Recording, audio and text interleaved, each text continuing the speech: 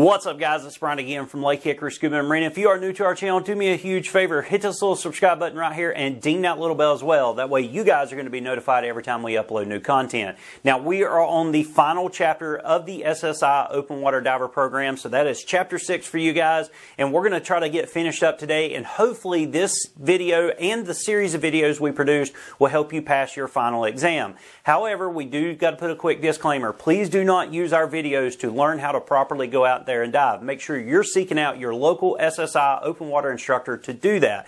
Like I said, just simply use our videos as a study guide to help you pass your final exam. So with that being said, let's jump into Chapter 6. So as we start out with Chapter 6, we want to focus on taking good care of ourselves. And now this just simply means remaining healthy. You don't have to be a bodybuilder to be a scuba diver, but you do need to be healthy. You need to be able to exert a ton of energy when you're underwater without overexertion or causing yourself too much overexertion. You need to be able to control your breathing while diving. And if we do anything that causes us problems while breathing, such as smoking or being unhealthy and things like that, then of course we're even going to have problems underwater. So we want to refrain from anything that's not going to be healthy for us. We do want to remain safe underwater, and we want to be able to exert energy without overexertion while scuba diving.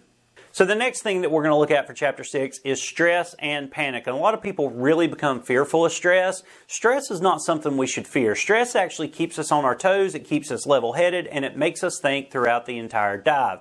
Now, there's several different types of stress out there, from whether it's stress from our peers or a learned stress. And stress can be real. It can be a physical thing that's causing it, or it could just be a mental thing that's causing it. By simply breathing, we can really work through just about any type of stress we're going to come across. However, what we don't want to do is allow that stress to become panic. Once panic sets in, it's either fight our way out or flight our way out. So we need to make sure that we can manage that stress before it ever becomes panic. Now, during those stressful times, there may be a situation where you run low on air. Maybe you have an entanglement, or maybe you just have a simple leg cramp or something like that. During your open water program, your instructor is going to teach you how to deal with each and every one of those situations. The main thing is to remain calm, stop everything you're doing, breathe through it. Think about what's causing your problem, breathe through it, and then act upon that, and then continue to breathe. There's a common denominator here of simply breathing. Breathing will solve a ton of problems when you're underwater. Just relax. Remember, you have a regulator, you have plenty of air in your cylinder, and you can simply breathe through and work through any problem that you may come across.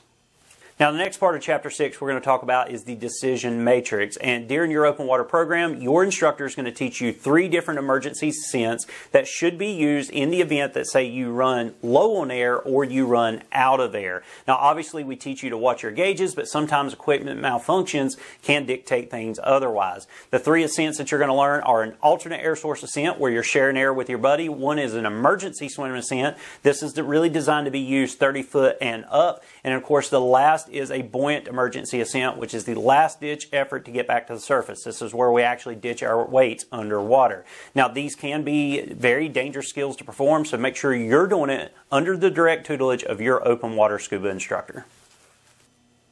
So now that we finished the academic portion of the open water program, after Chapter 6, it is time to go out and do your confined water training. Now, during your confined water training, you're going to learn the basic skill set that all scuba divers have to learn, and then you're going to go and perform 4 open water training dives as kind of a final evaluation to become a certified diver. Once you're a certified diver, it is a lifetime certification. You will never lose this certification.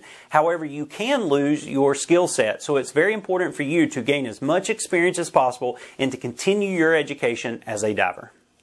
So guys, we're coming to the end of Chapter 6 here, and we're going to talk a little bit about that continued education there and what steps are next. Once you're certified, there is a slew of different specialty courses that you can take, and you can really pick whatever pathway you want to go. Do you want to go professional? Do you want to go technical? Do you want to go scientific? Do you want to go commercial or public safety? Or whatever pathway you want to lead. You need to sit down with your local SSI Open Water Scuba instructor and see what courses they offer and what courses are going to be prerequisites to whatever your end goal is. There's so many different specialties out there to pick from. Sometimes it can be difficult, but if you set a goal of what you want, your open water scuba instructor from SSI can actually set you a pathway of courses to help you reach that goal in the future.